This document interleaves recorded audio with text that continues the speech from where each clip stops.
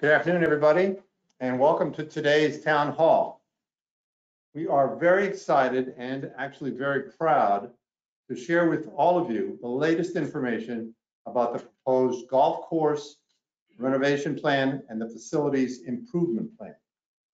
I think you will be impressed. Today is the latest, but clearly not the last chance for you, the members of Stonebridge, to review these two proposals and let us know what you think. Here's how the meeting is going to be conducted. As you obviously know, for health safety reasons, this meeting is being held virtually, but there's a real benefit to conducting the meeting this way. Everyone gets a front row seat to see and hear what's being said.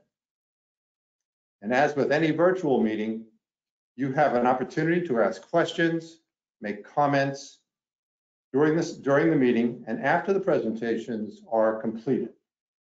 You can post your questions and comments anytime throughout the meeting, but we will respond after the presentations are completed. After the meeting, you will be sent a special email explaining how you can ask additional questions and make additional comments. We will then be able to track and tabulate all of your questions and comments, share them with the appropriate subcommittee members, answer your questions, and incorporate your comments into our deliberations as we continue to fine-tune both plans. So let's begin. How did we get here? More than 3 years ago, some forward-thinking members, better known as your Strategic Planning Committee, got together to try to figure out what Stonebridge needed if it was going to thrive and prosper in the future. What will Stonebridge need to remain competitive with other clubs in Southwest Florida? What does the membership want? And more importantly, what would they be willing to pay? Surveys were taken, questionnaires were completed, focus groups were held, followed by more surveys and small group interviews, all intended to get feedback from you, the membership. What the members said that they needed and wanted became clear. They needed to renovate the golf course and do it no later than 2023. They wanted a bigger and better bistro, an updated grill room as well. They also said that they were frustrated by not having enough rooms available for their favorite club activity, like cards or mahjong, or enough space for Stonebridge committee meetings. And they felt the fitness center was frankly just too inadequate. Last year, Stonebridge's president, Larry Trout, formed 2 subcommittees to develop and present to the members a detailed golf course renovation and a facilities improvement plan. Today, you are going to see and hear the latest on both of these plans. So let's begin with our first speaker today, the chair of the Strategic Planning Committee and the chair of the Facilities Improvement Subcommittee, Mrs. Gail Fisher. Thank you, Gail. You can. Thank you, Jim. Good afternoon. So here we go. We're really on a journey that really started 7 years ago with the successful renovation of the clubhouse. Who knew it? Who knew then just how popular the bistro, casual dining, club activities, health and wellness, including blue zones, would become? So we'd like to thank everyone who's been involved in all the work that's led up to this day, the previous committee work, the board, all the members who participated in the various workshops, focus groups, surveys, etc. And finally, I'd like to recognize the Club Facilities Improvement Subcommittee and thank them for their dedication and hard work over the last 6 months. And they've done this work for you and all the fellow members that reside here. This team has collectively spent over 1,000 hours planning, reviewing research, responding to member questions, comments, feedback, and doing site visits to 11 clubs that have recently either are planning to or have undergone a renovation. Last but not least, thanks to Tim, his management team and staff for their input and efforts. Who knows better than they do about how operations work to make members happy? These are exciting times as we move into this next phase. We are at today an important step in our planning. That is the step where we promise to ask each member to provide their feedback on the plans and ideas that you're going to see today. We thank you for your valuable input over the last 3 years. We understand your priorities and the financial parameters that you're willing to consider. With this renovation, we believe that member satisfaction will increase, and we will maintain and perhaps even improve our competitiveness within this marketplace. We've been working over the past months with talented professionals who are here today, and I'd like them to just come and stand so you're going to come and be recognized. Is Mr. David Corman. He's our architect. And next to me is Mr. Jeff Nunner, who's the owner's rep, working on our behalf. And also we have the benefit of his being a civil engineer. So now I'd like to turn it over to members of our team. Thanks, guys. Now I'd like to turn it over to members of our team who are going to present the proposed plan to you. So the first up is Mr. Jim Hall.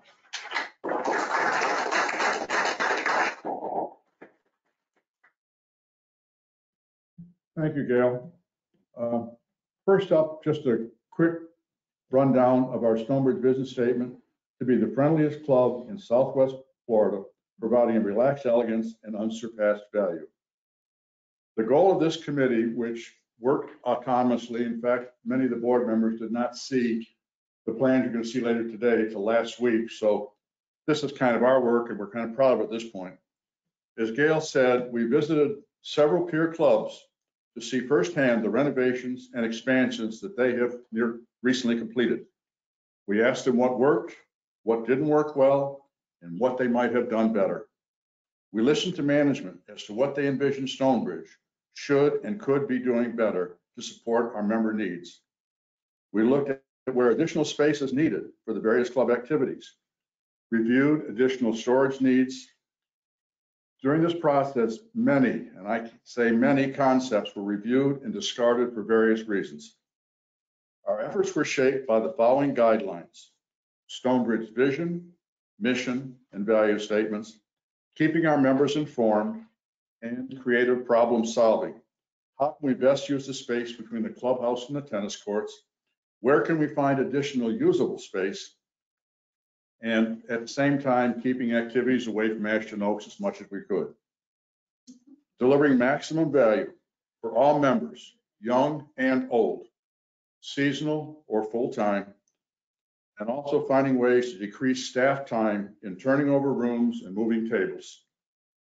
Addressing a variety of members' interests, expanded bistro, more fitness space and equipment, improved pool with lap lanes and zero entry, dedicated aerobic space, meeting space for various social groups, space for neighborhood meetings and activities, and as a bonus, we were able to fit in 2 bocce courts. Our project, Bridging the Future, key member priorities in order of importance to them. Number 1, expanding bistro dining, year-round dining experience, sports bar atmosphere that maintains lake views, offers poolside service, and it will be adjacent to the bocce courts. Number 2, renovating the golf course, which Tom Pinkerton will address later in this meeting, and reconfiguring the grill room bar for additional indoor-outdoor social setting, additional bar seating to include better movement around the back of the bar, and opening up the bar area to take advantage of lake views. Number 4, delivering an increased space for activities in one place that we are now calling our new community center for social events, cards, enrichment classes, fitness equipment, aerobics and fitness classes, book club, other activities, and additional storage space for essential equipment and supplies. Summary highlights: creating an integrated casual atmosphere. 1, by expanding the bistro to provide additional indoor dining with covered outside dining capacity. This will require an expansion of the bistro kitchen, but it will also allow for a more varied menu and faster service. Direct access to the parking lot with a new covered entranceway. There will be handicap parking in front of the community center. An expanded bistro will require a new pool. It needs to be relocated and redesigned to allow adequate land for the bistro. Integrated with this new bistro for poolside and bocce will be food and beverage service. Number 2, enhancing the grill room bar area. Number 3, building a new community center that will provide gathering space for neighborhood events, tennis socials, cards, clubs, meetings, fitness equipment, fitness classes. There will be a covered terrace overlooking the lake, pool, and tennis courts. The former sales center has presented challenges all along the way within our limited footprint. The angle that it was constructed is a waste of space. It is not economical to add a second story, and there's no land to add addition to the existing first floor. Number 4, bocce courts. This was an added bonus that we found space for, that we find that is a fun and multi-generational activity. We also find it was included in most renovations done by clubs in the Naples area.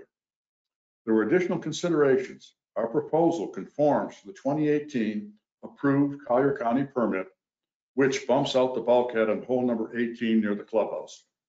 Storage space must be added. Refrigerated and temperature controlled for food storage for the new bistro, meeting rooms, fitness, and pool. Now, imagine that this is your view across the lake looking towards the clubhouse. I was appointed to this committee as a liaison with the Grounds, Facilities, and Securities Committee. I was a bit reluctant at first, as I had heard many rumors of what was being planned and the costs involved, even before plans were finalized. I'm old. I won't say how old, but old. Why should we continue with the new assessment once the current one is done? I don't use all the facilities. I may not be here much longer. As the discussions of our committee and concepts began to take shape, I became a believer that this is what Stonebridge needs to do to keep us viable in today's market and in the future. During the last renovation, we tried to give members what the surveys indicated they wanted and what they would support. Turns out we were a victim of our own success. The bistro has been popular beyond our wildest expectations, and the members want more space. Fitness classes and water aerobics have become extremely popular. Members are waiting to get into these classes. I think of the former members that have aged out and left Stonebridge for senior living facilities. Several have returned as social members to enjoy our facilities other than golf or tennis and stay in contact with their friends.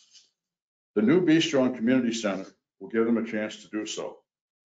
I will now turn the meeting over to Steve Deneen, who will share with you our exciting plans for the new bistro and community center. If this were a high budget Broadway production, you would now hear a loud drum roll and see stars bursting on the screen. I believe when you see what Steve has to offer, you will really believe that we're able to pull that rabbit out of the hat. Thank you, Steve.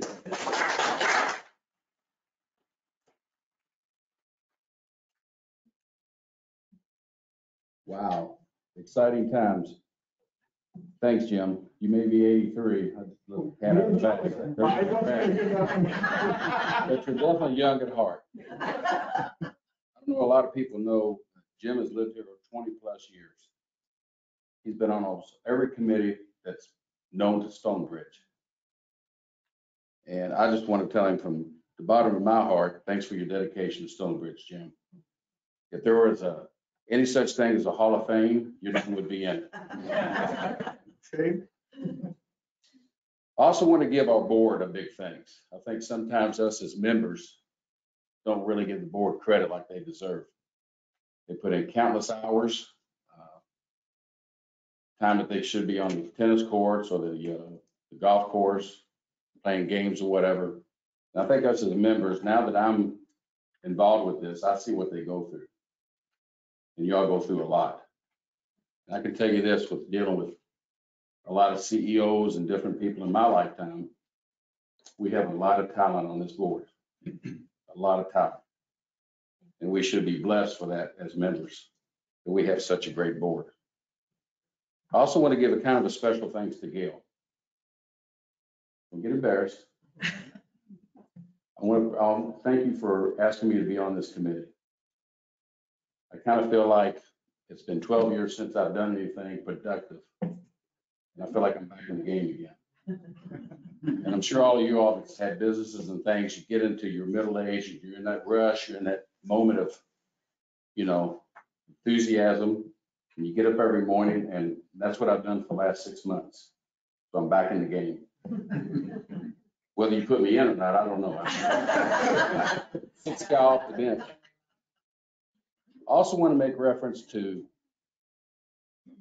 3 other people: Larry Trow, Betsy Gallo, and Charlie Ganjani. There were 3 board members that were part of this when this thing started. So let's not forget them. They are a part of this too. We're all family here. I'm coming to you today. I stand here in front of you as a member, a representative for you. I'm your voice. I don't have anything and no aspirations to be on the board. I'm just a member just like you, and I want to do good things for Stonebridge. We can do this. I know there's a lot of people that get up here at 4 o'clock in the afternoon to go to the bistro, only to see that you got to sit there for 2 hours to get a table. For people that sign up for fitness class, only to find out that it's full.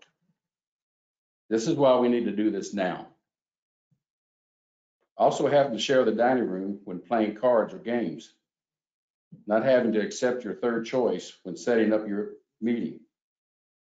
I've learned quite a few little things doing this that Tim has told me that, and I'm sure a lot of members don't know this. Tim gets between 10 and 15 requests a day for meeting rooms. Now, I would have never known that. I'm sure there's a lot of you all out there don't know that. Maybe I'm stupid, I don't know. But this is why we need to do this. We've got approval from Collier County to move the bulkhead to give us land to build upon. If we don't do this now, costs will continue to escalate and we will fall behind other clubs and we won't be competitive. I guess I've talked already too much and need to get on with the program, so I yield to the president. Ask the president, I yield to the floor for more time. All in favor? Go. Let that be noted. I've seen that on TV, like on C-SPAN. I've always wanted to say that. I said, when will I ever get a chance to say that? So thank you, Jim, for yielding that. In summary, if we go to the first slide, that is the first slide there, Ben, I'm sorry. That is our existing footprint right there. As you can see, we're kind of constrained with land. There's just no place to go whatsoever. If you go to the next one, Ben, that's the result of getting the bulkhead built out, tearing the old sales center / fitness center down, and building a new community center. You see how we got a pool that's almost double the size of what we have now. And we didn't double it just because we felt like doubling it. We doubled it because we had the room. We've got lap lanes in there. We have a 0 entry. We have a sun shelf, and I'll go over that in a minute on the next few slides. But that's our overall view right there. So for everybody out there that's watching this, which I heard Jim was like 30, 40,000 or something like that. Okay. If you care to make a comment, a positive comment, as we're here, we'll take your we're not here for questions right now, but positive comments we will accept. But that's pretty impressive. You know, in this committee, we worked every week we worked with Dave Foreman, and it was a case of we would throw ideas out, he would throw ideas out, draw this, draw that, change A to B, B to C. We had so many A, B, C, Ds. I think that's where I learned to say all my A, B, C, Ds. But this is what we've come up with. This is the only plan that will work for what we have to work with, and this is the best plan by far. This will put us a step ahead of most clubs in the area, which we have visited probably 11, 12 clubs since we've been doing this. And this is a very, very remarkable plan here. You go to the next slide, Ben. There's how we have achieved the land, moving the bulkhead out at the bottom. And to give yourself an orientation, the top will be north, the bottom is south. You can figure out the rest. For those that are geographical challenged, the left would be west. I think that would be Mark Metzger. Anyway, go to the next slide, Ben, if you would. There's a side-by-side view of what we had and what we will have. And you can see that that's quite impressive. On the left there, we've got bocce courts. On the left, on the west side, there you go. We got 2 bocce courts that actually have covered area for shade. And believe it or not, another thing I've learned, I think it's Vasari, Gail.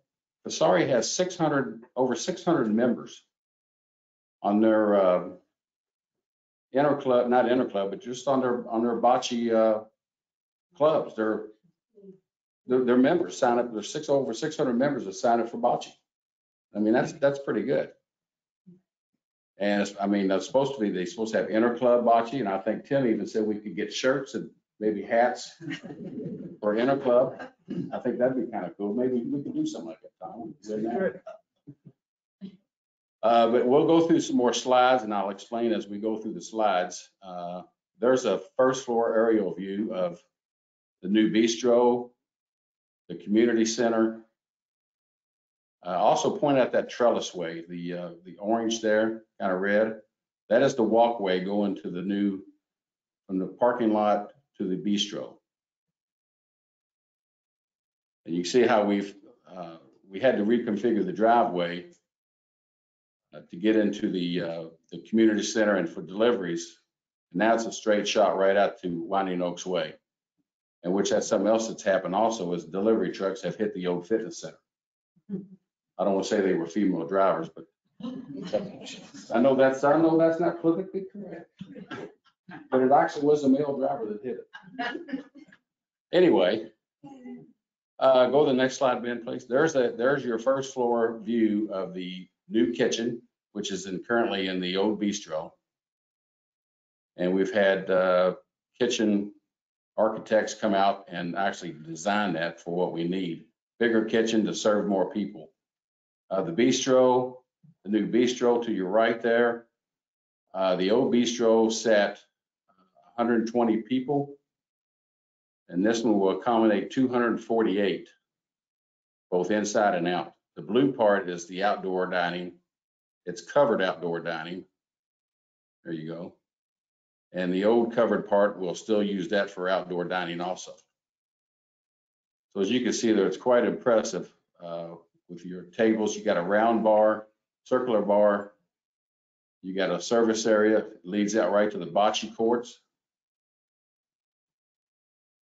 And there's your restrooms, much closer than what we have now. And you also got your walkway up there at the top.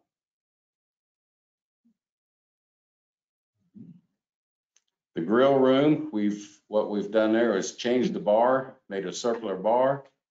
We've added 10 more seats to the bar. Gives you a view looking out on our lovely lake in the 18th fairway. We'll take the windows out there where the red is. The windows will come out, and those will be nano doors. So it'll be more of an open indoor-outdoor bar feeling. The circular part inside the bar right there, that will be TVs. How many TVs, we don't know yet, 4 to 6 TVs.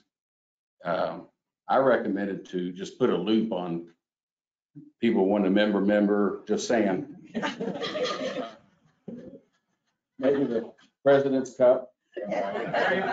Don Scirocco won the partner, and Dan Graziano won the invitation, and he was all for that. Next slide there, Ben, thank you. The pool, a very well-designed pool, modern pool. The pool we have now, people say, well, why do we need a new pool? The pool we have now is a developer's pool. It's outdated. You can't really, it's really not functional by the way it's so deep on one end and shallow at the other. This new pool has lap lanes. It's got a 0 entry. What that means, it goes from about 3 inches down to the depth of the pool. It'd be good for kids. It also has a sun shelf. Sun shelf is where you put the Chase Lounge chairs, about 6 inches deep, and that's very popular. All those clubs we went to that had remodeled the pool had that in it. Very nice feature. It's also got cabanas, covered cabanas for shade. And we still maintain, we're going to maintain the hot tub up there on the right corner. Something else we learned too, the pool has to be 4.5 feet deep. So that when like Mark Metzger wants to do a swim laps, it has to do a flip turn, he can do it without hitting his head. I'm picking on you today, Mark. All right. Also, the only thing that'll change really is for one person. Linda Ho will only be up to her waist now in the pool. When she was here, I told her, I love you, Linda. You know I do. But it's a very nice pool. If we go any bigger than that pool right there, another thing we've learned is you have to have 10 bathrooms. You go from 2 bathrooms to 10 just by making another 20 square feet. Also, you can see the trellis way up there on the left-hand side. That's what will go from the bistro out to the parking lot. And your next slide will show you about what that's going to look like. If that's not impressive, I don't know what is. I mean, that looks good. There'll be some sort of flowering plant above that, whatever Mark chooses. I'm sure he'll do a great job in picking something out. It's going to be a nice now, Mark. But that's what it's going to somewhat look like. That is that right, David? Okay. Where did that one come from, by the way? Do you remember where that picture was taken? No, there is one at the botanical garden that's similar, Okay. but I think it's a little more rustic than that one. A little more refined. That'd be good. Next slide, Ben, please. There's the first floor of the community center. Down on the lower left, you have a hospitality room. What that does, if you have communities, Brayburn, Middleburg, just any of our communities, Heatherwood, Thornbrook, if you're having some sort of community party, you can set up your setups there and work out of that. It's all covered. The spot, the top left corner is your yoga / multi-purpose room. Up on the top left, you got your elevator. We have to have something else we learned. It sounds like we've learned a lot in this, and we have. That has to be the code. That has to be a big enough elevator to have a gurney in case to get to the second floor. I always said it had to be big enough to have a bunch of big people to go up there. That's why they're going up there to work out. Anyway, the tennis office will be there on the far right-hand corner, and then you got your 2 bathrooms. The main part of the community center, all those little squares, those are all tables. And once again, I hate to be repetitive, but there's probably a lot of people that's listening to this that I could give you a question, maybe on a trivia question one day. Is how many tables does it take to hold a bridge tournament? And I would have flunked this one for sure. But it takes 20. Just put that in your memory banks. It takes 20 tables. We got 21. I think the extra one's for alternates or something. In case somebody keels over or chokes on something. We got some extra people there. But anyway, we've got plenty of tables. If you're having some sort of community party and it rains, you can go inside. That room will just function for all the card games that we have and all the requests that Tim gets every day. That's where we can handle that. Put the divider up there and accommodate all those wants and needs. Next slide there, Ben. That's now, we had a exercise architect laid all this out, and that's pretty much the scale, if I remember right. The part on the south side, those are tread machines right there. And all in front of the tread machines will be glass. It'll all be glass looking out onto the pool, and looking out onto the lake and the 18th fairway. The room on the right will be dedicated toward the aerobics and fitness. That's what Jeff said he needed. He needed that much room to accommodate everybody that's wanting to do the workout. We end up with more storage. Jeff's office will be in the top left-hand corner there.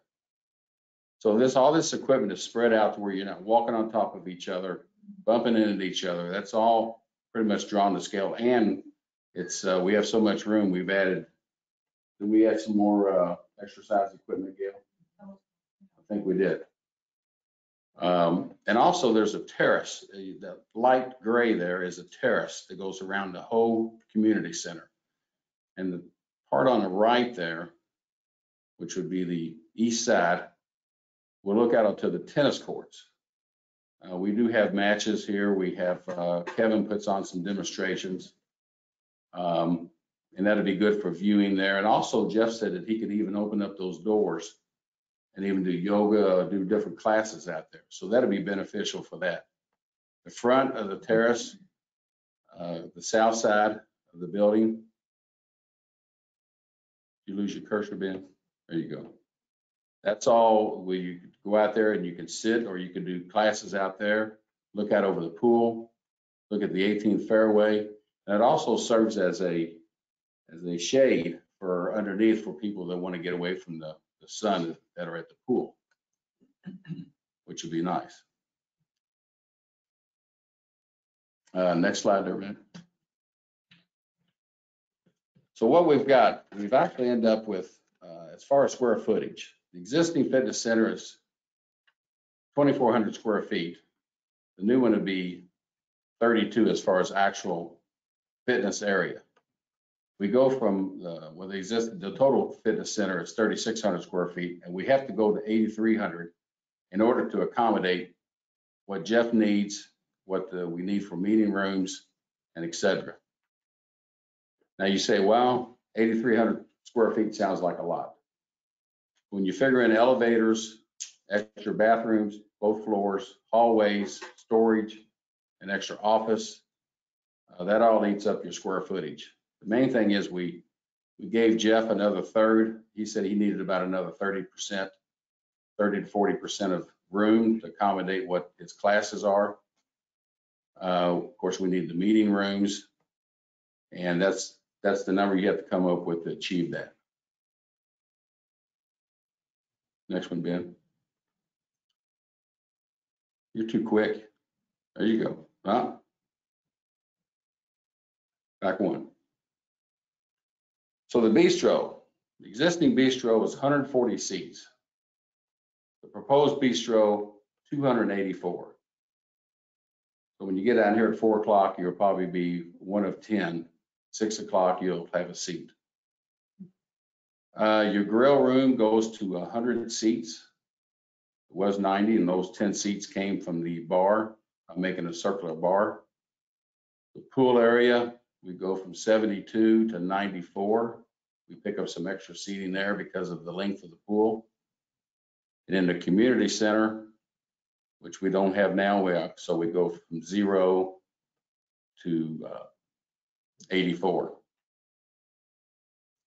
That would seat 84. That would be 421, 21 4 tops. So that's how we arrived at the community center. That's your view coming up from the 18th green, 18th hole, looking at the backside of the clubhouse. And I think within probably a couple, 3 weeks, we'll have 4 weeks, 5 weeks, 6 weeks, 7 weeks. Sooner. Oh, sooner? Okay. Working hard. Okay. Yeah, David's working hard on getting us a north elevation of what the front would look like of our community center. So in summary, I'd like to say that this is what we, the members, asked for. This is our one chance to get it right. If we get this right, we won't have any redos because we have no more land. This is a one-time shot. This will definitely enhance our Stonebridge experience. I know there's some naysayers out there, and that's fine. We're always going to have that. We know who you are. And if you want to email me direct, that's fine. Hopefully we can sit down and talk about it. Maybe you channel that energy into something positive. So join me and let's make Stonebridge the best it can be. If you got any comments right now, Ben, if you got any comments that we said we'd like some positive comments as we're showing the slides. Hopefully, yes. He's looking.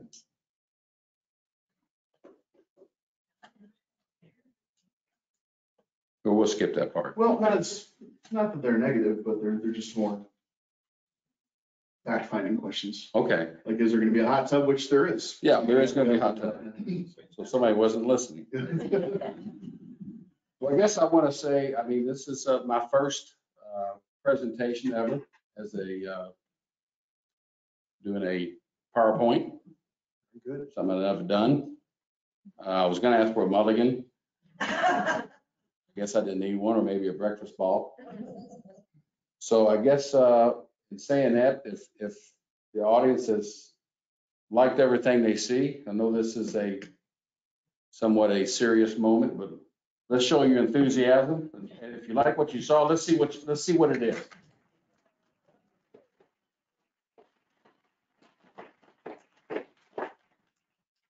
I dropped the microphone.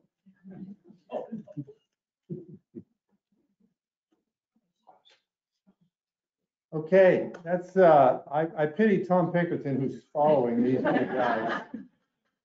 But without any further ado, the chairman of the golf committee and chairman of the golf. Oh, I'm sorry, we can introduce? You're good. Whatever I said, disregard, except thanks for Jim and Steve. Great job. Sorry about that. We just have a couple more slides here, but once again, this is a review of our recommended club facilities improvement plan, and you'll see that we tried to optimize every piece of space that we could, and the bulkhead bump out gave us the opportunity to maintain some additional space down to the south side near the pond. I mean, we managed to keep almost all of that as open space. So anyways, do you want to move to the next slide? So now down to the important part of the what we want to have from members is after this meeting, you're going to receive Bridging the Future number 15. And Bridging the Future number 15 will have a link to about 8 photographs and some bullet points, and you will be able to provide comments to all of that. We would like to have your feedback by the 30th of April. This week, we're also going to have poster-sized drawings on display. I think we'll have 10 or 12 where members can come in, and there will be members of our committee here who will answer any questions you might have, and you'll be able to look at these pictures up more close in person and see what's on them if you weren't able to see everything. Wednesday afternoon from 4:30 to 6:30 we'll be here.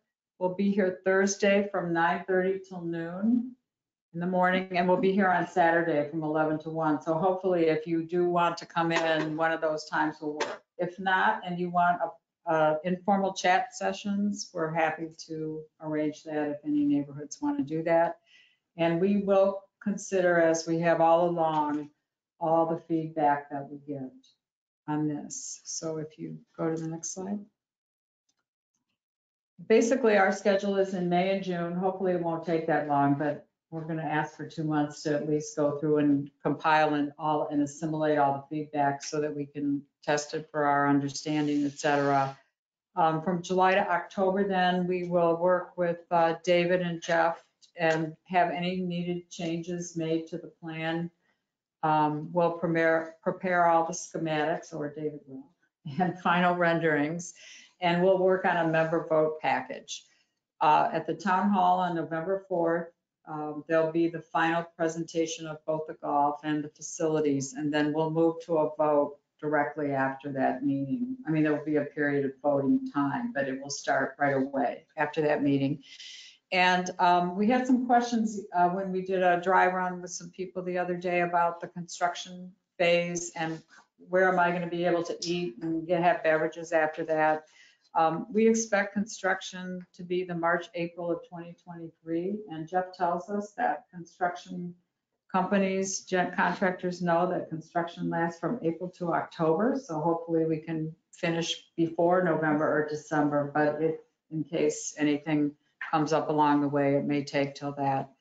And we expect that upstairs dining, either bistro or dining room or grill room, will be open the entire time during the construction, that you'll be able to have at least food and beverage. They'll have to make some arrangements for golf. I think fitness is something we haven't yet determined, but as we get closer to the time, we'll have to make arrangements for people that want to have fitness. So with that, I am happy to turn this over to Tom.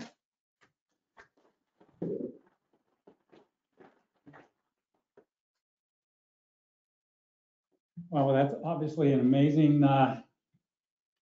job that they did putting that together, and hopefully it will be well received by everybody. It certainly should be. I'm just going to update everybody on the golf status, similar to what we've done in the special board meetings.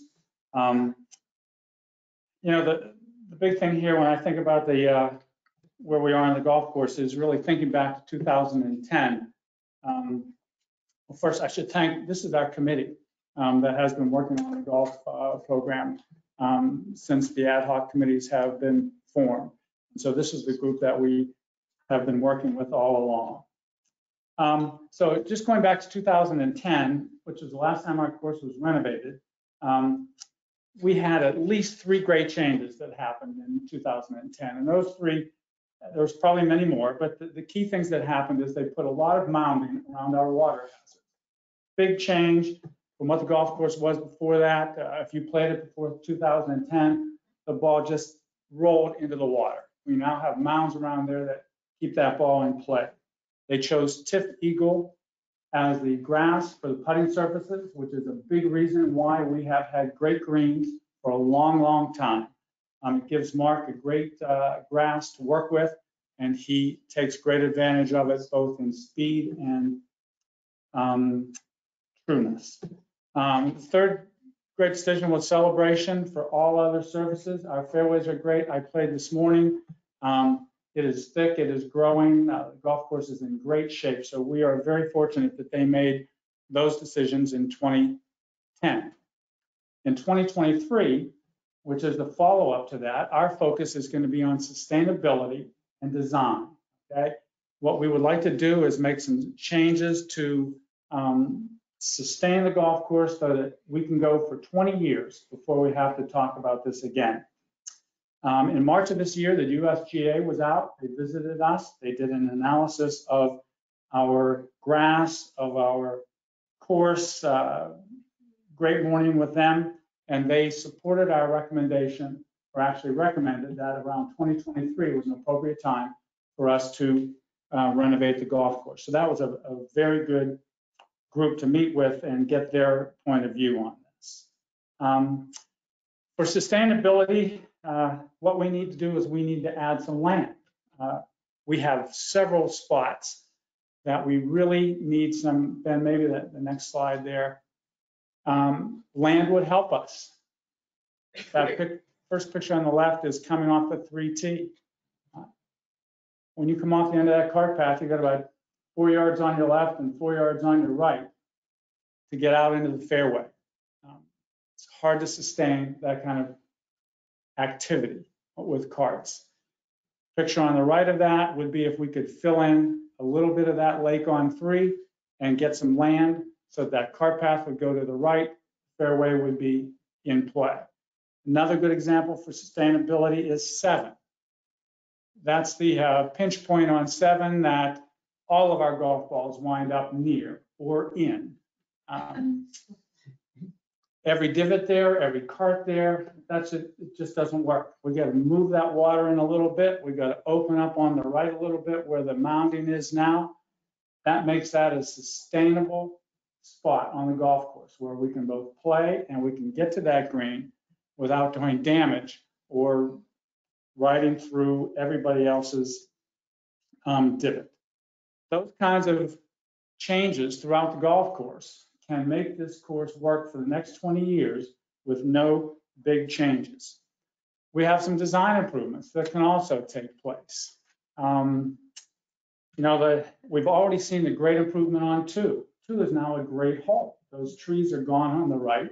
There's somewhere to hit the ball off the tee. It's a much better hole. 3 could be a signature hole for our golf course. Here's a picture of, what is that? That's 11.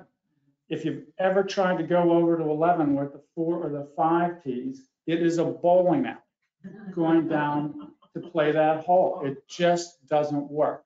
So we can improve some design there, get a little land out there on the right side of that fairway so that there is a landing area or a bailout area. So that needs to change. Another spot for a design change is 17. We have a 17 green that is 3-sided in trees. It needs to come out of those trees for the grass to be able to grow and for that green to flourish. So 17 is another great design change that can be made. And then that's not to mention, the putting surfaces. We have some contours on 10, 11, 15 that you can all certainly think of that all need to be changed. And of course, every green will be rebuilt and redone. But those 3 in particular are just some that really need to be done. Another, Ben has the putting green, the practice putting green circled here. That green needs to be redone. That is a huge putting green, but about 25% of it can you use. About 75% of that green, that is, people just walk across to get down to where you can putt. So that will be fixed, and those kind of changes are things that will be done from a design point of view. So this 2023 renovation is really a logical extension of what was done in 2020. There are, operationally, the way this will happen, and Ben, if you could go to the next slide there. Late February, maybe early March, the golf course will be sprayed. The grass will turn brown, it will die. We will be able to play on it for a while. And then mid-April, work begins. Heavy equipment will come out onto the golf course, tear it up, do everything that needs to be done, which means literally taking the first 6 to 10 inches of surface off the entire golf course. It will be tees, greens, bunkers, the whole thing. Every hole gets totally rebuilt and grass gets planted. And in theory, we're playing golf in November or December on a brand new golf course. During that time, of course, the Pro Shop will be getting tee times for us at reciprocal courses. And so, of course, it dovetails with what the facilities is going to be. Facilities going to be shut down from the spring to the fall. Same with the golf course. But for that 1 6-month period, there's going to be a lot of change and a lot of improvement at Stonebridge. Our subcommittee is still working on providing the architect with final recommendations for changes to his initial master plan. We have met and are meeting with individuals and neighborhoods to come up with solutions that best work for them and for the recommendations for the golf course. Our hope is to have recommendations to the architect by June 1st, and so that he can begin coming up with the revised initial master plan of the golf course for voting this fall. This has been a member-driven process from day one when focus groups were done to obtain info from our members as to what they wanted. And that was followed up by all the feedback that was gathered in February and March of this year to really make sure that we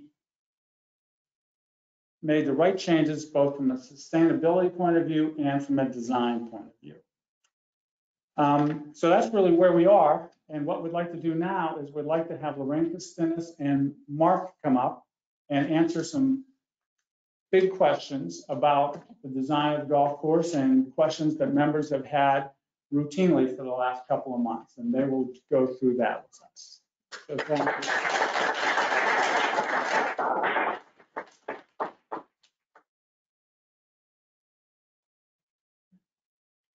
Mr. Dean, which one's the east or west? Which one has this side? Touche, Mark.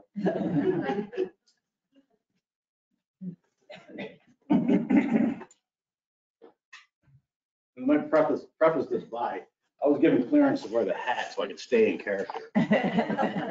Thank you, Mr. President. Okay, well, thank you for having us here, and Mark, thank you for being here. My pleasure. Mark has been a member of our committee, and he's been invaluable as far as information. He's given us so much that I feel like I could design a golf course right now. But in the process, we have gathered information from our members. We have had questions asked, we've had comments, we've had suggestions. So we took it all on our committee and we designed a frequently asked question list. So what we're going to do with Mark is we're going to ask some of these questions and get his answers from them. We've divided them into two different areas, one about water and the other one is everything else. So we're going to start with water. So Mark, before we get started, please tell me, what is a self-contained water basin? A water basin is an area of our land that the lakes within that basin are connected and tied to an outfall structure. So we have 3 different basins on our property. What's important about that is, especially with this redesign, is anytime we do gain land and we have to move part of the lake, it has to remain compensated within that same basin. And we asked this before, but that basin is not always where you take it from. It could be on one hole and you could move it to, and you could take it from another. For example, if we make it a change on number 8, we have all the way down to number 2 to make a change to compensate on the square footage there. And how does this influence our design, our redesign? What, do you have to make compensations for it, or? Oh yeah, definitely. We have to make this golf course in a couple of our troubled areas, we have to gain some playable acreage. And it's with our constricted property, it's really hard to find those areas. And we've pinpointed a few of those key areas that we're going to have to fill in a little bit of lake bank. So we're going to have to move some water around to non-playable areas to gain as much playable acreage on the golf course as we can. A majority of our questions have been asked about how much does it cost to move water? And Mark, if you could give us either a absolute dollar amount or maybe just give me a percentage of the overall cost. For the budget that we're looking at right now, it's 4% of the total budget of the golf course renovation. So it's about $220,000 to $250,000. And that's for everything that you're going to do. Everything, all the water movement portion of it, all the earth moving that considers what people are calling water movement, that's the cost of it. Okay, so not a big percentage. Okay, thank you. Mark, can you tell us, we've been talking about sustainability and over and over and over again. So we'd like to talk a little bit about how expanding the playable area of the golf course by creating more land makes the golf course more sustainable. Well, it allows us to push back any major renovations longer and longer. The more playable acreage we have, the more we can disperse our traffic. And the key part about doing this renovation and expanding these pinch points or funneled areas is that we're going to give us an area that we can maintain better. So all of our maintenance practices that we do during the summer and the cultural practices we do to help grow the turf, they're going to be more effective on an area that's not as compacted. So it's going to help us make the golf course life last longer. So as far as benefits, it sounds like cost and maintenance and hours and all of the above. And less complaints coming to the Yeah. maintenance department. Yeah. Yeah. So there's many benefits then. Keeping sustainability in mind, could you explain the impact to the goal of making the golf course more sustainable if these changes aren't made? Well, what happens if we don't correct the obvious issues that we have, we're going to get into the same cycle that we're going through now. I mean, Stonebridge redid their golf course in 2010, and here we are in 2021, 11 years later, and everybody was complaining about the fairway. So if we don't change what we're doing, we're gonna get the same results. So, yep. Some of our members that live on areas where we are proposing ponds are concerned about what that will do to their property. Can you explain the potential risk, how we will mitigate it during excavation and design? Yeah, during construction, the contractor will test the soil around anything they're digging on, whether it's a lake and a fairway that they pull up what they call bury holes during construction, where they pull up all the old turf and put it, but they'll conduct tests on all those areas. And if it becomes a question where it's not going to be sustainable or to put a lake there, they'll find a way to stabilize all lake banks, whether it's based on slope, what they're planting on a lake bank, putting in a bulkhead, riprap the sides, but they will take extra care around any structure. And lastly, about water, hole number 8 and the weir. We would all like it gone or moved away somewhere. First of all, why is it there? What does it do? And is there anything we can do about it? Actually, it's not a weir. Well, technically it is a weir, but it's called an outfall structure, and it's there to help maintain our lake levels. So when each basin has its own outfall structure, so when those lake levels rise to a point, they'll spill over into these outfall structures and keep our lakes at a maintained level. The other benefit, I mean, we can move it. Obviously, it's going to take some permitting and some razzle dazzle at the county, but I'm sure it's going to be a cost involved in it too. But I was assured by the contractor and the architect that it can be moved. Never been involved in moving one, but that'll be a fun project. But the other thing I want to say about the water, I get a lot of questions about the surface area. That's you have to compensate to the surface area, and people ask me about the volume. Well, we get to not play around with it a little bit, but we get actually dig some of these newer lakes a little bit deeper. So a lot of people are worried about us moving water is going to impede drainage around the property, not just on the golf course, but everywhere on the property. Our focus obviously is the sustainability of the whole property. So I look at it as an opportunity to improve what we've known as some troubled areas around the property. So I think it's going to really help us out in the long run.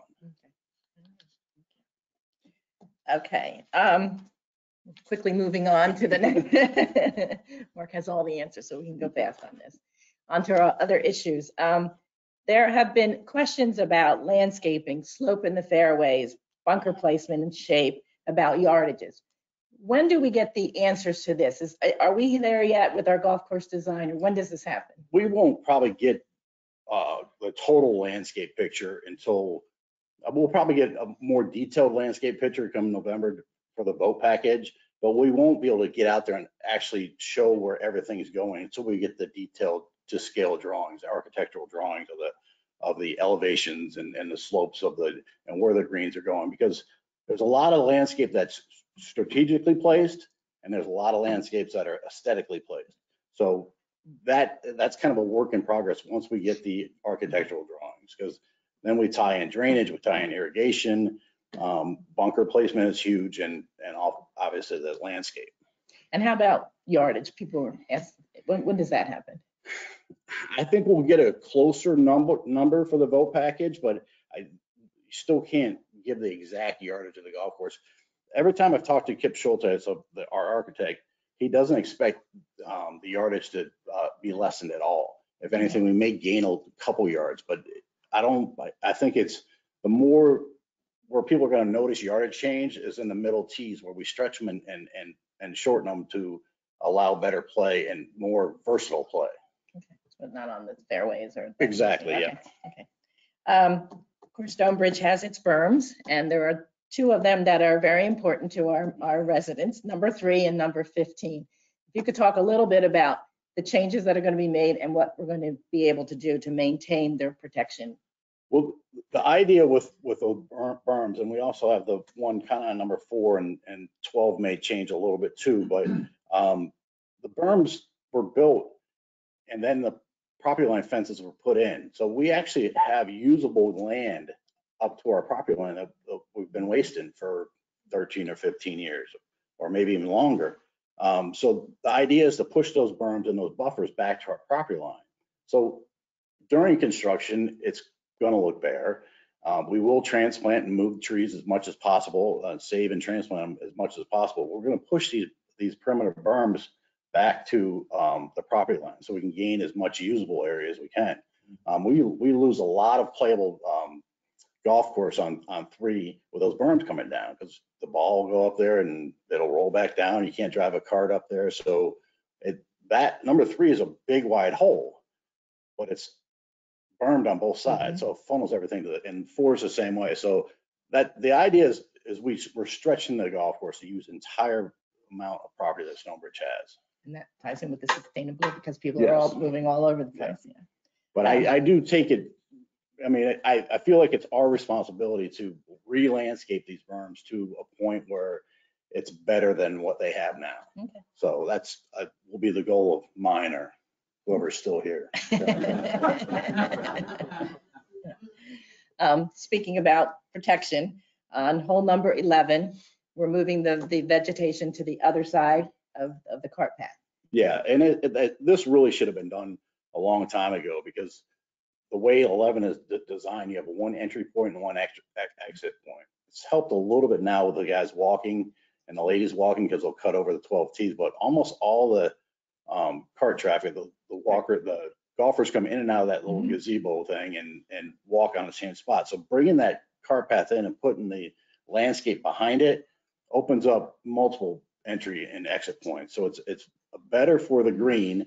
And obviously I've already gone through a replanting on 11, so I know the importance of a proper buffer there. So we will certainly make sure that that's taken care of, and the residents of Middleburg will be happy again.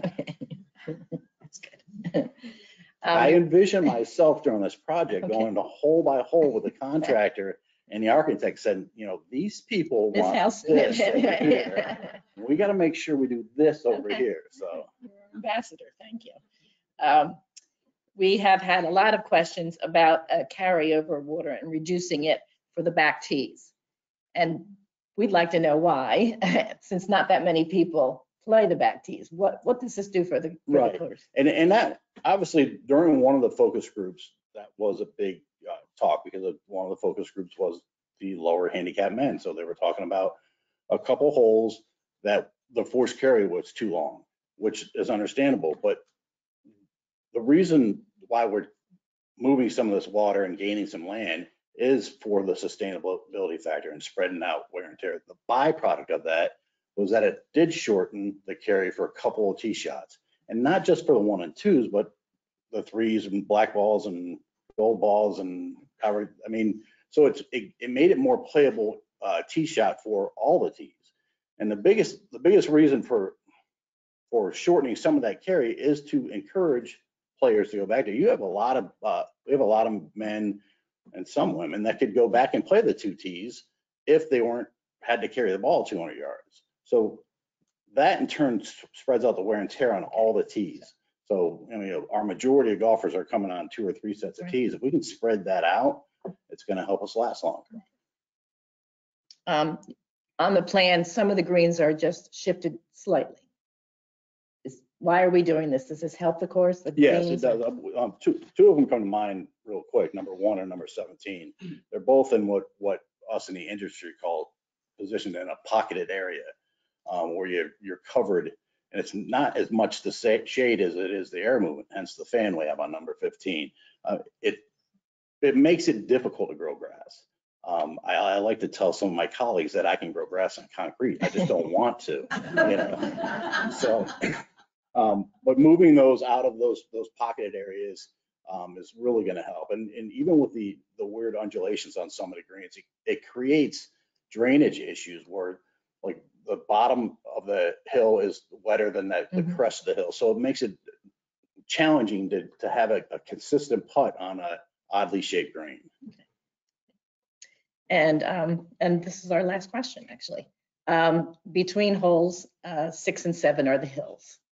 And our residents there are concerned that we're losing the character and also their current views. What can you do to assure us that we won't?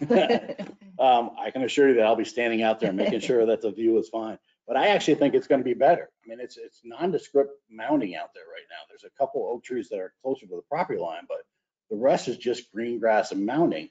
And the plan that Kip and I had talked about is dressing that up with landscape all the way up.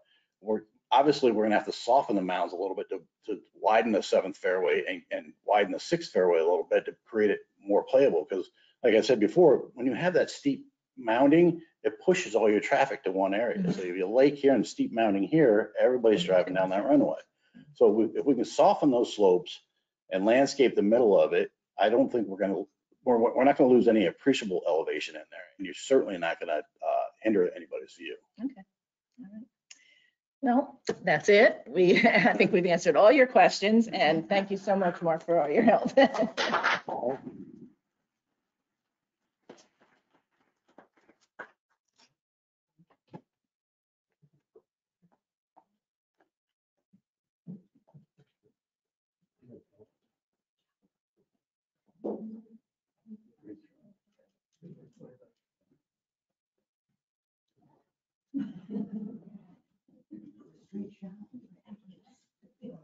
That's tough. Oh. Thank you, Mark and Lorraine. Great shot. Good job. Okay. I think we need to stop right now and say a big thank you to Gail Fisher, Jim Hole, Steve Deneen, Tom Pickerton, and Lorraine and Mark for a terrific presentation today.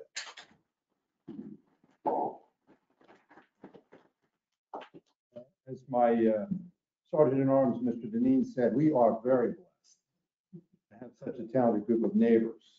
I repeat, neighbors, willing to put in the time that has had to be put in order to do the research and prepare these plans. Thank you all very much for all you have done. So what have we learned here today? Simply said, we are busting at the seams everywhere, and we need to act now. First, the bistro continues to be more popular than we ever dreamed it would be, and the kitchen is simply too small. As Steve said, you no longer are going to have to arrive at 4 to get a seat at 6. You're going to eventually be able to get good food from a more expanded menu, delivered in a timely fashion and with terrific lakeside views and poolside service. Second, the popularity of veranda dining. Who knew that was something? The veranda dining.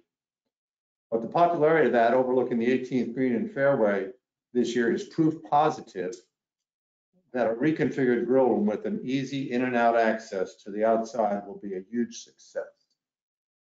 Third, our golf course needs to be renovated, as you just heard, no later than 2023. And as Tom mentioned, we even got the green light from the USGA agronomist, who is an expert in soil management, saying now's the time to do it.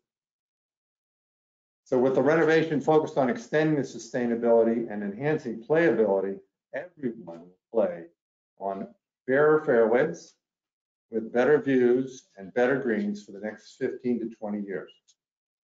And then finally, there is simply not enough space anywhere to accommodate the request for meetings, social events, and enrichment classes.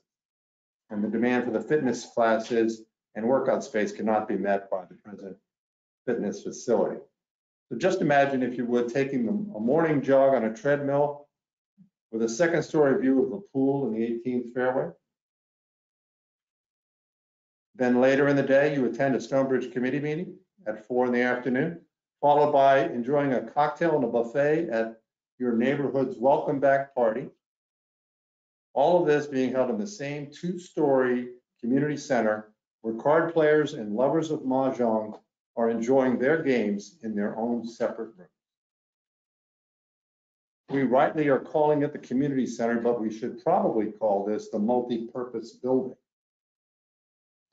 So, ladies and gentlemen, these 2 subcommittees have worked to present a plan built on the members' input that will significantly enhance the Stonebridge experience for all of us. Why should we wait? Haven't you worked your whole life to enjoy this type of life? You've earned it. The time to enjoy it is now.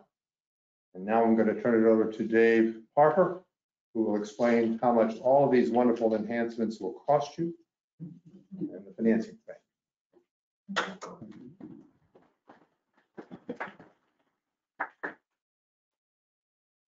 Thank you, Jim. And good evening. So before I cover the funding, financing, and the price per member, you need to know and understand how we got here. And I know, knock off the suspense and just get to the bottom line. Be patient, we'll get there. The survey, and you've heard all about the survey, but I will say the survey was important in identifying a lot of its pricing. The member survey sparked the call to action and ultimately became the cornerstone for the designs and plans you saw, no pun intended. For those who don't know, Cornerstone is the name of the company that did the survey. So let's again review what the members said from the 2020 survey. The survey was taken back in February and March. So that's only about a year and a few months ago. It was fresh when we started the planning process, and it's still fresh today. The survey asked high-level general questions regarding support to expand, enhance, improve, increase capacity, etc. The survey preceded any designs, plans, detail, or cost basis for any of us to know how much or what the desired changes were going to cost, and without any knowledge of any annual cost increases.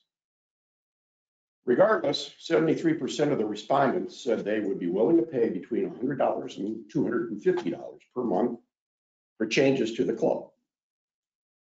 41% checked off $100. 32% checked off either $150, $200, or $250. That remaining 27% were between the $100 and the $99. The average of 840 respondents, which is nearly 3/4 of our 799 households, was $110 per member per month. The survey was set up as a check the box list of dollar selections with nothing in between 100 and 150, I might add, and I'll explain that in a minute. As I said before, there was no magic or fact basis to support or argue the average $110 per member per month number at the time. It was a target, a goal, a wish, a hope, whatever you want to call it, and not viewed or intended as a mandate, nor did we see it as a not to exceed. It was, if it was, then it would stifle the planning and the design process. Now, none of this is to disparage the survey or its important results in any way, only to point out that the survey was an important tool to gauge members' general desires, wishes, and appetite for enhancements. And the price tag portion of the survey was a relative measure for enhancements. And it was a relative measure or gauge of our members' willingness to pay for the desired improvements they asked for. Our financial related assumptions, let me get to those and go over them briefly before we talk about numbers. But what was guiding our financial assumptions is, number one, there was no debt, new debt to be taken on until the old debt is paid off. That debt is paid off February 11th of 2023. Renovations would not begin until March or April of 2023. You've heard that through the presentation. We used the average salary results of $110, which again was a goal and not a mandate, and not to exceed. By virtue of our club's business model, our debt capacity is determined by what the members are willing to pay. This will ultimately be determined by a member vote once the detailed plans are reviewed and agreed upon by you, the members. This first town hall meeting is the start of that process. Also, our club should not take on any new debt that has a payback period that exceeds the average useful life of the new assets being added or enhanced. That's just logical, but sometimes forgotten. Exceeding that useful life could negatively impact timing and availability for future needed financing or funding. So there are two major variables that could seriously impact our plan: interest costs and construction increases. We have assumed an interest rate of 4.5%, and that could change before the financing is put in place. However, good news is the Federal Reserve Chairman has recently pronounced that they expect the Fed rates to stay stable through 2023. Whether they do or not, we don't know, because you all know that the Fed's changed their mind at whim. We should be ready to shop our loans starting around winter of 2023. That would be 22, 23. Typically 3 months to 6 months before we're ready to put a shovel in the ground. The interest rate increases could certainly have a financial impact, but another very important and volatile assumption that could significantly impact our budget is the escalating cost of construction. Construction costs have been increasing on average 4.5% for the past 5 years. Although sources recently have told us that they are running much higher than that. Any delay of construction or renovation beyond the 2023 period will escalate our price at least 4.5% each year, compounded with interest costs over the next 12 years. Just for comparison, we paid about $6 million for this clubhouse back in 2012. That would cost us about $10 million in 2023 under the current increases in construction costs, or a 60% increase in 10 years. Another variable that we've looked at is the loan term. Obviously, the term of the loan payback will affect the price that we all pay. So let me get to the cost numbers.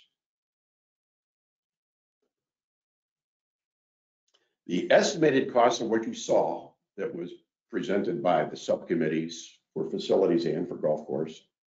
The golf course at 5.6 million, facilities 7.1 million.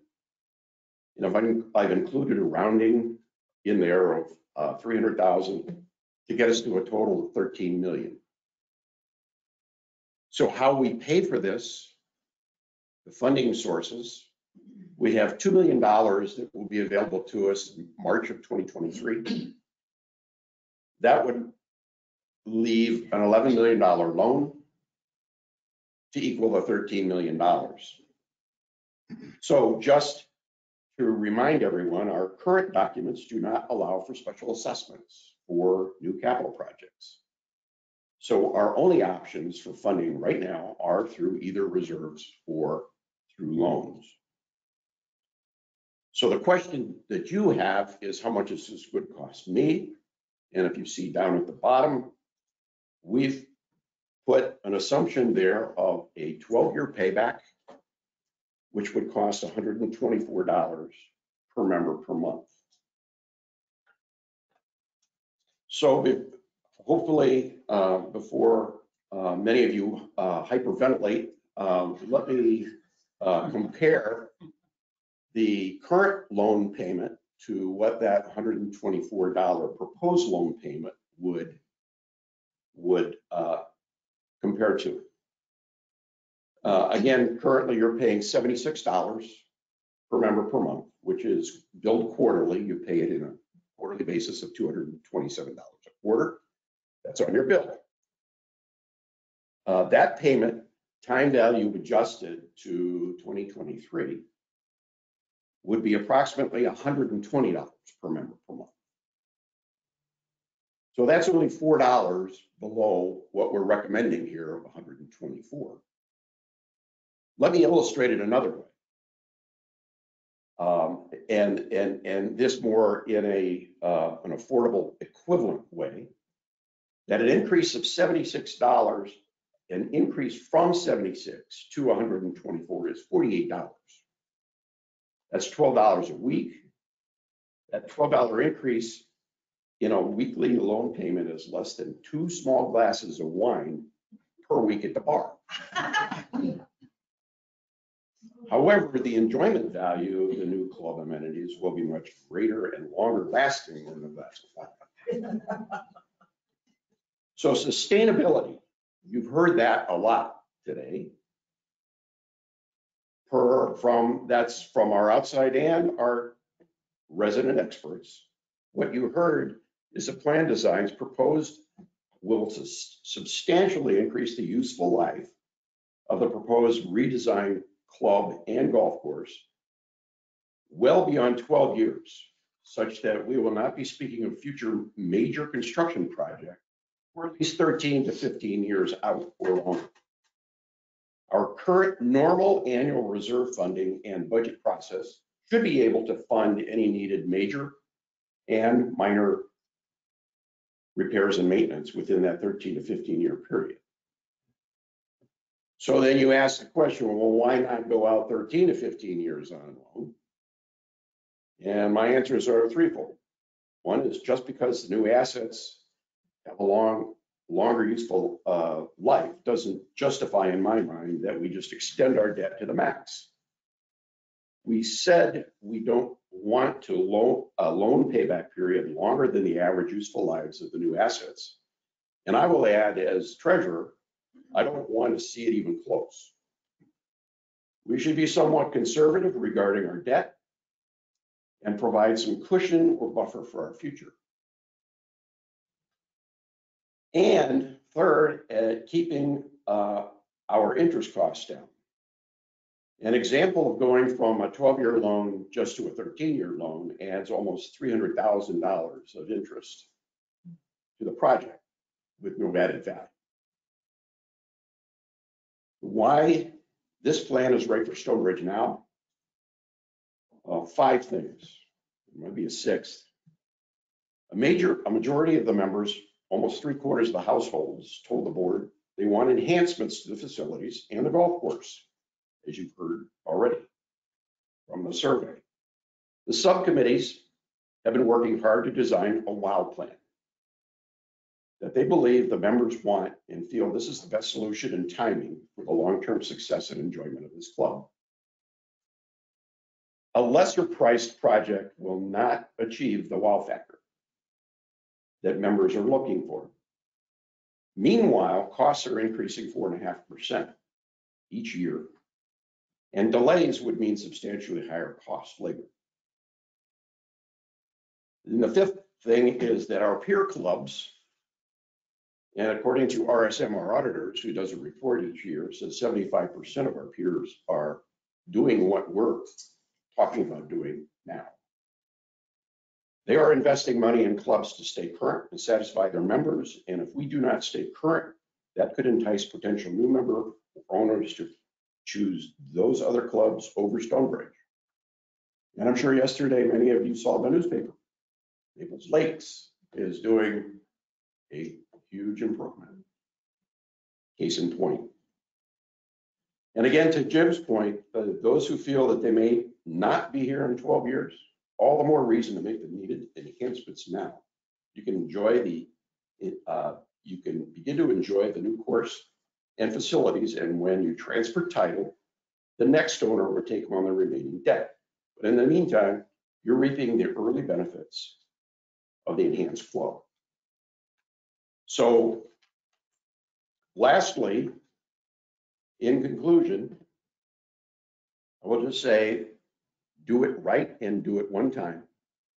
That is separate projects, so that we can, one, avoid multiple shutdowns and disruptions, two, avoid multiple loans, three, avoid the risk of interest rate hikes, and four, avoid the ever certain construction cost increases. This plan will provide sustainability and extend the useful lives of our amenities and enjoyment. As we previously said, many changes in this plan should last 13 to 15 years or longer, instead of our history of doing major repairs every 10 years. So I will just, before I end here, just give you some examples of what the impact of these potential cost increases if we delay. For example, if we go from a 4.5% to a 5% interest rate, that's a 50 basis point increase. That would add $3.33 per month to the payment. If we increase our construction, if the cost of construction increases 1% for every 1% increase, that equates to $1.50 on the monthly basis. So multiply that times 10. If it's a 10%, it's $15 per month more. So just as a perspective, and with that, I will shut up and move my time back to the president.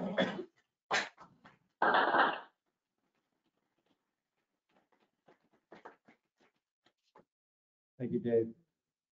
You all can get your Master's in Business Administration diplomas as you leave. Professor Dave. Seriously, thank you very much for that explanation. Final comments before we go to questions and comments that are coming in. Between today and Election Day, this Election Day being November, you will continue to receive updates, and you'll have multiple times to share your comments and your questions. So keep telling us what you think.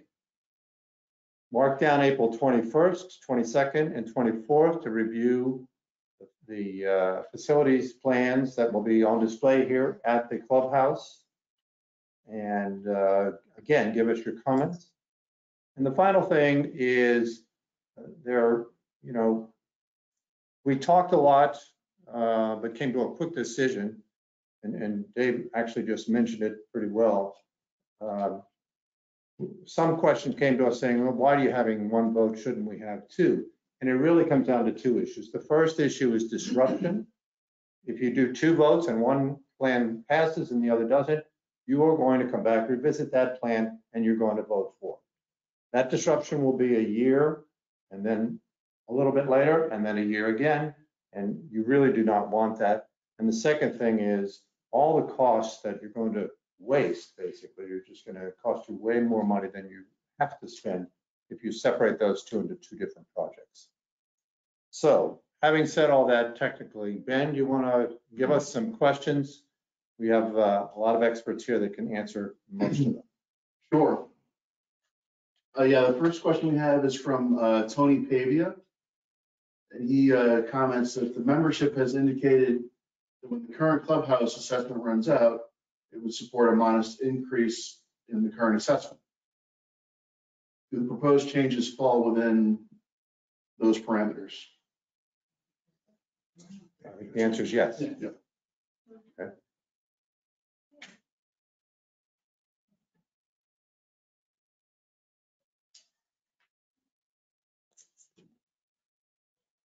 A comment from Ms. Beth Bryant. She says, I think it's very exciting and I love the ideas. Yes.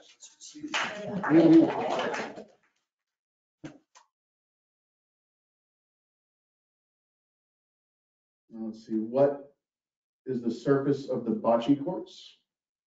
I believe they would be hard-true. Yeah. Oh, the surface will be hard to, right? Hard-true, yeah.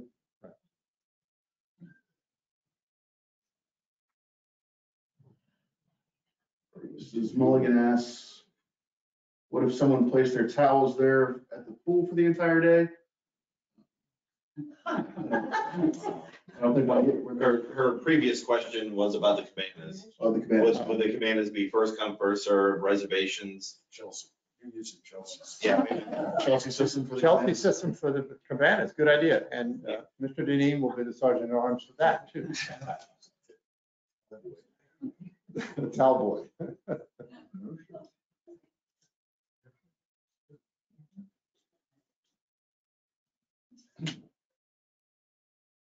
See from Mary DeLisi, she says that the facilities plan looks great. I can really see how the new bistro would become the primary meet you here place in the club.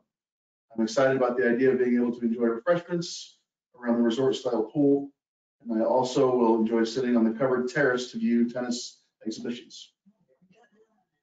Yeah. Nice comment. I think you'll find, just as Ben's looking, I think you'll find many opportunities to go up on the decks and just sit there and enjoy something.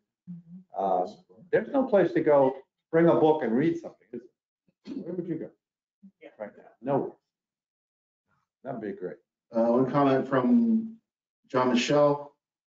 He says, one concern is the pool area large enough for members and guests? Because it's hard to tell from the slide. Steve, how much bigger is it supposed to be? It's almost twice as big. Almost twice as big, so the answer to that is no worries. No worries there. And the other point on that too is there's not a defining line between the pool area and the bistro. So we have table counts and seat counts, but in all actuality, they kind of bleed into each other. We just drew a line and said, okay, this soft seating is over here and that is over there. But there's a lot of opportunity for that space to bleed from one to the other. And as Mrs. Fisher pointed out, there's a lot of space, open space, you know, as far as functions and versatility for different types of setups, even, you know, entertainment at the bistro. We'll have a lot of flexibility in how that's set up so that it doesn't detract from our other areas of the operation. You know, those people that attended, that are online watching and listening, just think back to January a year ago. We had our 25th anniversary. What a party that was and how wonderful this place really looked all dressed up. A bigger pool area, a bigger spa, the meeting spaces. It's good. It would be terrific. All right, this question January is 17. concerning the golf course renovation from Steve Fogarty.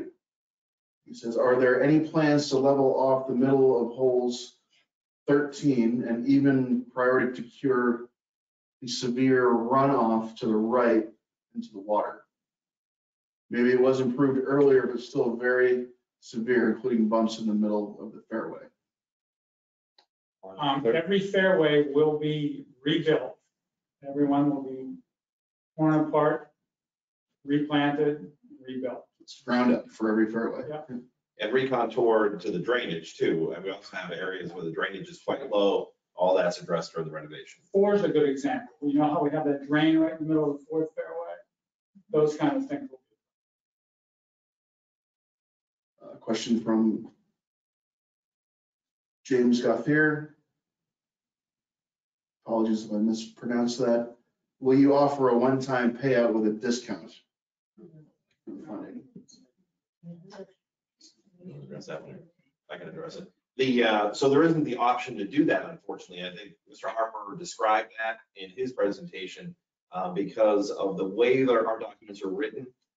We would not be able to do this by a special assessment. Therefore, the only option is through reserves. and or through a loan.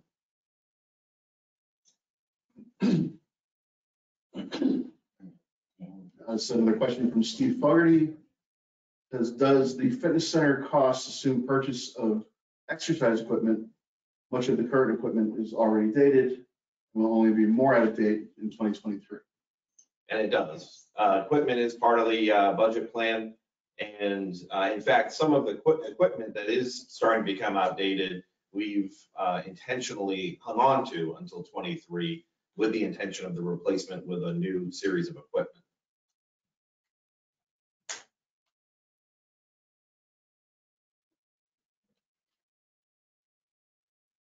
All right, this question is from Mary Pettit.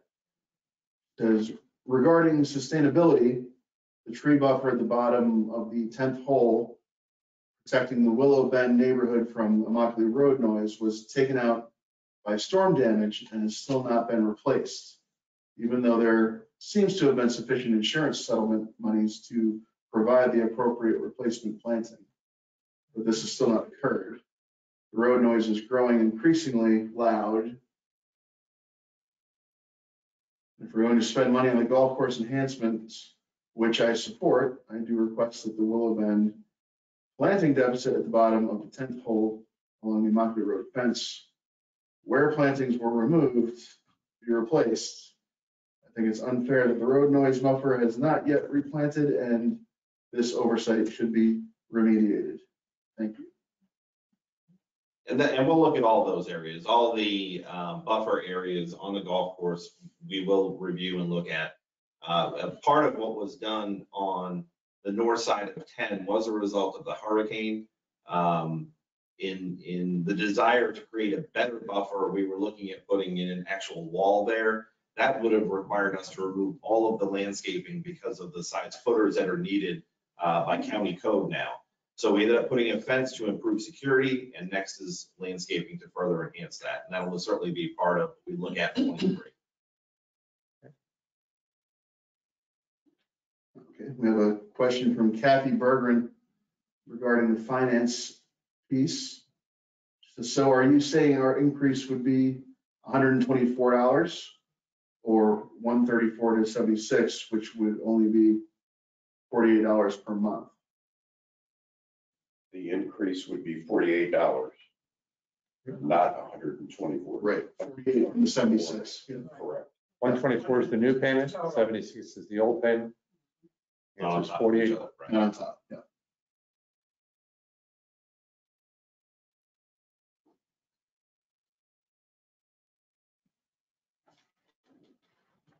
Let's see, so we have a question from Beth Ryan. Is the hot tub to be enlarged and or improved in any way in the current plan?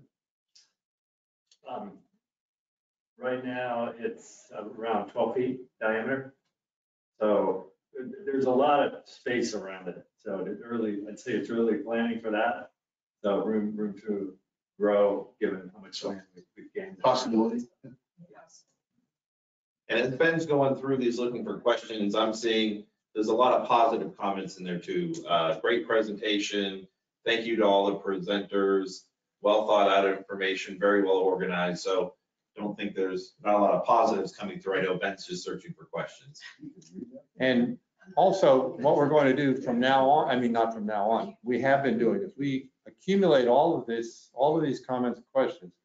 We analyze them and we track them, and we will put them together to make sure we go through, just like Lorraine and Mark did. They took all the information that they had and they prepared bigger questions that addressed most, if not all, of their concerns. And they will continue to do that from now until when we present things for the next November meeting. And there'll be other meetings prior in between now and then as well. Any others? So. Yeah, and then we'll ask our, the audience is not supposed to be here, but they're here and they might have. Steve is available for Tuesday nights at the Lap Club. Off the hook, that's what it. This is a good question from Jim Gett. Says, will the previous outside pizza oven be incorporated into the new bistro kitchen? Ah, 'tis a puzzlement. And the answer is, we don't know yet. We're not sure. We're hoping that it can be incorporated, but that's still a work in progress. We will have the capability to do pizza whether in the old oven or new. Yeah, that's true. We should put the bocce board in the middle of the pizza. We have a hot time. Just because I skipped too many positive comments and Tim called me out on it, to say that Gift Brown says, great presentation, a great concept for all needs that we have identified. It's a very compelling story. Thank you, Mr. Former President. Did my wife give me a good comment? You're still waiting to log in.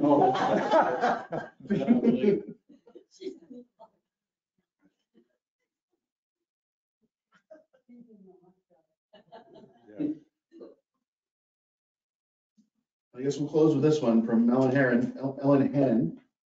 She says, fabulous job. Kudos to everyone for all the hard work and thoughtfulness that has been put into this effort. I can't wait to enjoy the final enhancements. Great. A few more comments that we will address via email after the meeting. Great, and thank you all. And if you have, wait for the next, you'll get an email soon that will allow you to provide more comments, ask any questions that come to mind, etc. Gail, are we okay? We're Unless good? they have any questions, Tom? anybody in here. No? Okay. Thank you all. And